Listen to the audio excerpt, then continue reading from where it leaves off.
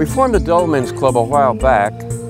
We got tired of reading and hearing so much about people always trying to get a fancier car, a bigger house, travel to more exotic places and come home and tell everybody. They go to Las Vegas and come back and say, hey, I heard Neil Diamond. You know, big deal. Dolmen's Club is a place in cyberspace where dull men can hang out and share their experiences with fellow dull men and women that appreciate dull men. It's a sanctuary for them. A place they can hide out, get away from the glitz and glam, the hurly-burly, all the noise of modern life, the pressures to keep up with the Joneses. I don't know who the Joneses are anyway, do you?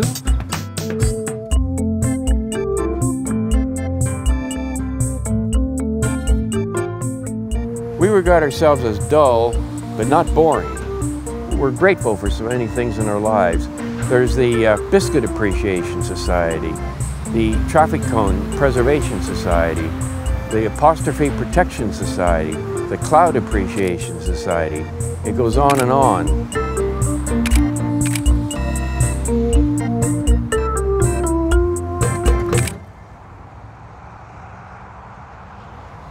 The minute I rolled up to this roundabout, I was tingling all over at the beauty of it.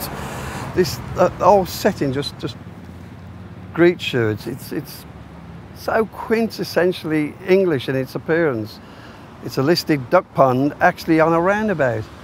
And I've travelled from John O'Groats to Land's End, and I've never seen a duck pond on a roundabout. I thought I'd seen everything, but this is certainly going to grace the front cover of our calendar for 2014.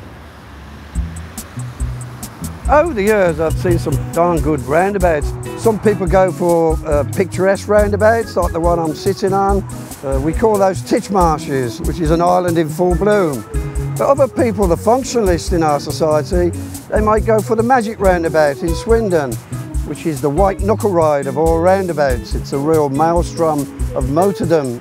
Our society go on day trips there and spend the day just going round and round. There's the Dorking Cockerel, there's the Bath Regency roundabout.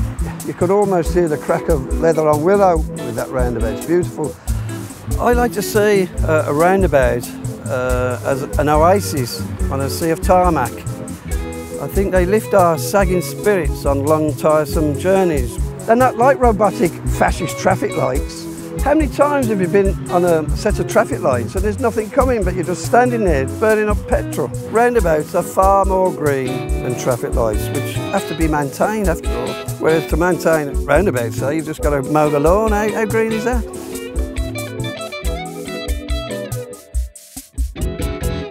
We find there's a lot of joy in just sitting on a park bench, for example, like here in this beautiful park right in the middle of London, to take my time. Time is what keeps everything from happening all at once. But you know, Cleveland Square is not really a square. It's actually a trapezoid. A lot of the squares in London are not squares. Sloane Square is a rectangle. Grosvenor Square is not a square, it's an oval. I think there really should be a renaming of these squares in London. We have a Dull Men of the Year listing every year, and one of the nominees last year was a retired postman living in Malvern in Worcestershire. Wonderful box, absolutely love it. 160 years old, but a rubbish plate, and when it was put on crooked. I like this spot, enjoy it, very quiet. You get 2 boxes for the price of 1. The hobby has become a photographic challenge. I don't think I could ever photograph them all.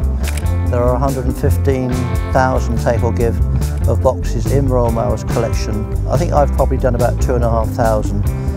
It's become addictive in a way that it takes me to places that I would not normally visit. And one of my dear wife's interests is following a musical show around the country, and we've actually seen it over 80 times now in 40 different theatres, and we've stayed in many, many hotels. And one of the advantages of that is, of course, invariably there is a post box near the hotel, and they come in all shapes and sizes. In Stoke some years ago, 3 boxes right outside the front door. Brilliant.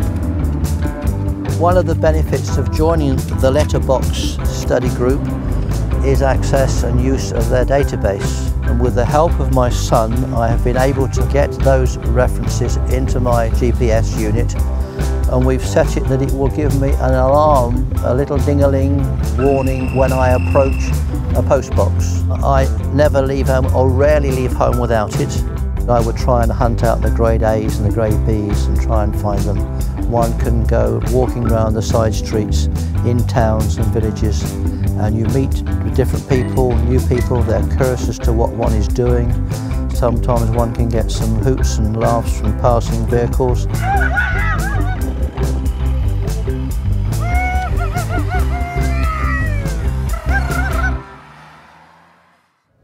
One of our members has a collection of airport sickness bags. Another member collects toothpicks. Another member collects restaurant menus. We have over 100 categories of items now that there are museums for, like soap, coat hangers, typewriters, staplers, shopping trolleys.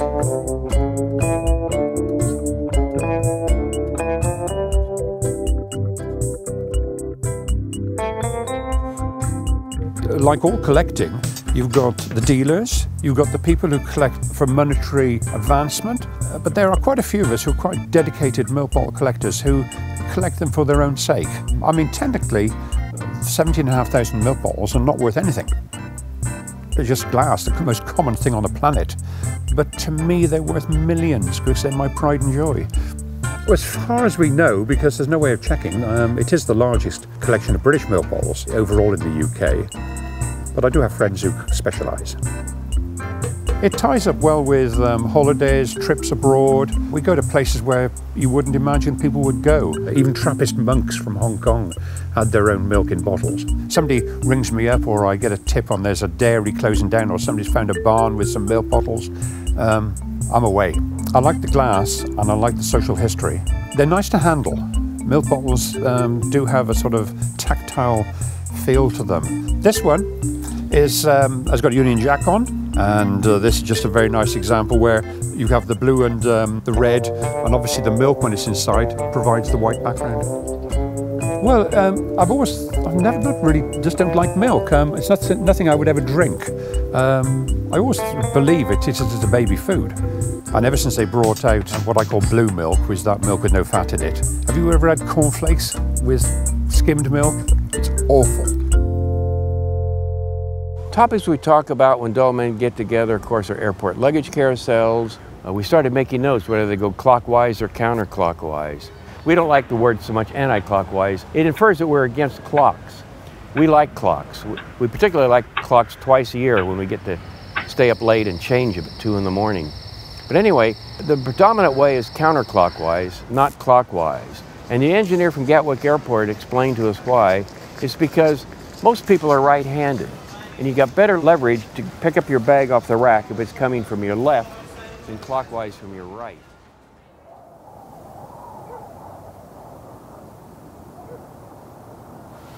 It all started back in round about 1999. I worked for 16 years at Rothwell Colliery, just south of Leeds. All the buildings had been demolished. It was a derelict site.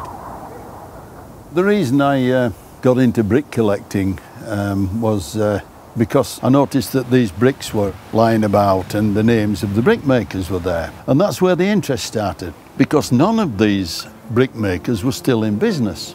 I thought really that it was part of our industrial heritage that's gone by the board. So anyway, when I got them home, by this time I'd picked up maybe about 40 different bricks with different makers, names on.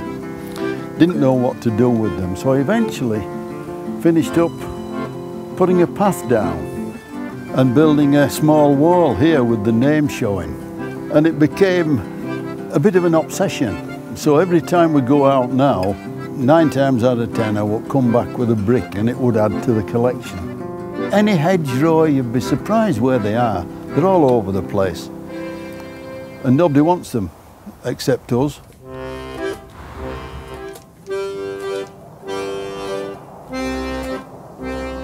My wife Maureen is a wee bit long-suffering over the brick problem because I put maybe 3 rows of bricks down here.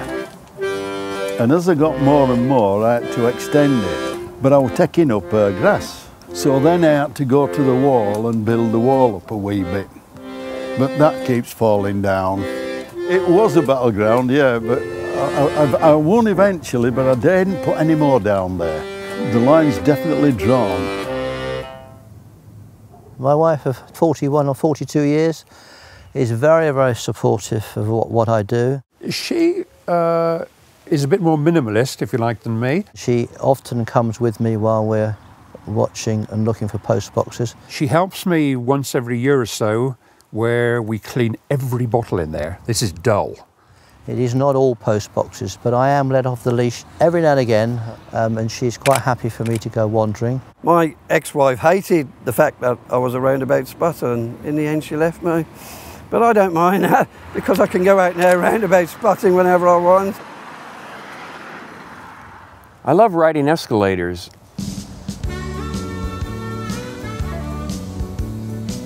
A long ride is enjoyable. You can stand there and relax and not be anxious about getting off for a while. Just stand back there and look at the pictures on each side, the adverts. And a longer ride, the adverts repeat themselves every so often. So if you miss completely reading one at one point, you can just wait till you get a little farther down the escalator and it'll appear again. I quite frankly don't know why people walk on escalators. And if you're going to walk, take the stairs. Leave the escalators alone for us people who just enjoy a pure escalator ride. I just marvel at engineering behind escalators, to think that they're doing the job for us, that I don't have to exert myself to go downstairs or go back upstairs. It's like I'm just floating down into the subway station.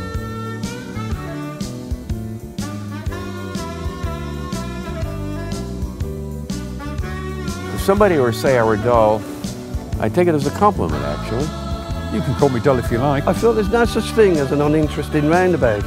Even the humble PMT, stroke of genius it was. But we don't like driving over those things. You should navigate accordingly and go round them. And if it does look artistic, I suppose it does really, doesn't it? Tracy Hemming could make something out of them. Do you think?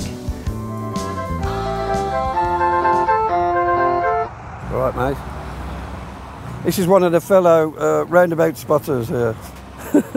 He's actually made love on a roundabout, haven't you? He's what we call a bonking bouter. You know, life seems to be continually speeding up. Cars are faster, planes are faster now. The modern world is busy, busy, busy. The thing that illustrates it more to us is the mobile phone.